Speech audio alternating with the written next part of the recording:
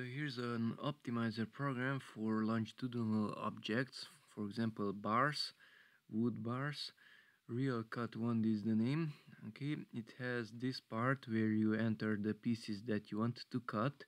It has this part which is called stock. So these are the wood elements that you already have from which you will cut, and here it will show the optimized lengths.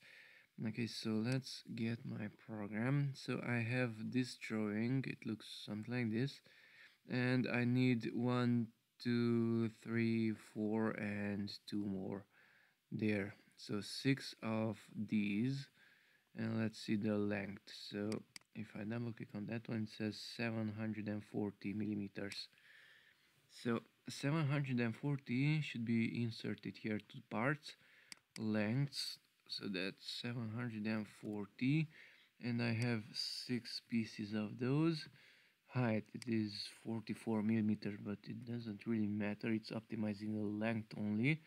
And material typing, whatever you want, let's say wood.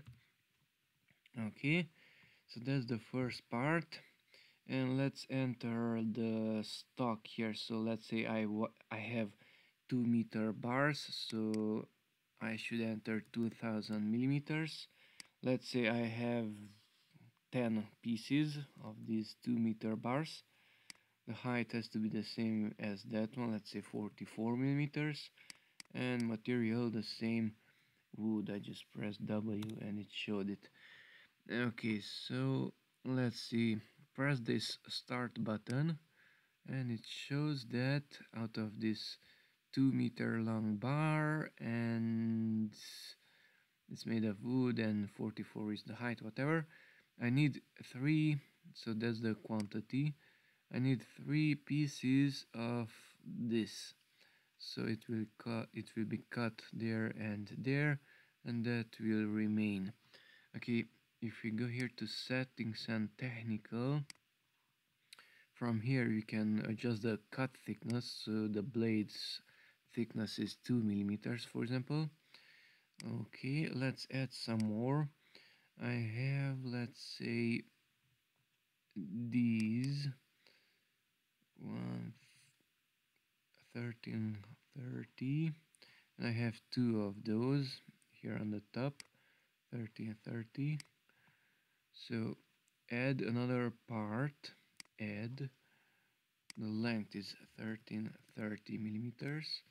I have 2 pieces of those, the same height, 44, and the same W for wood.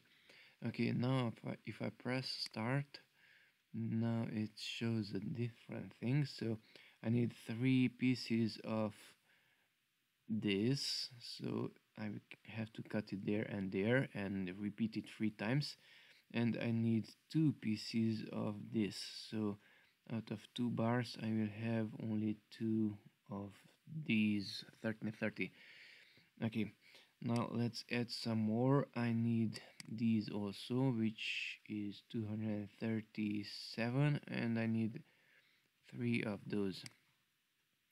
So add another part, 237 is the length, I need 3 of them, and the same 44 and the same wood.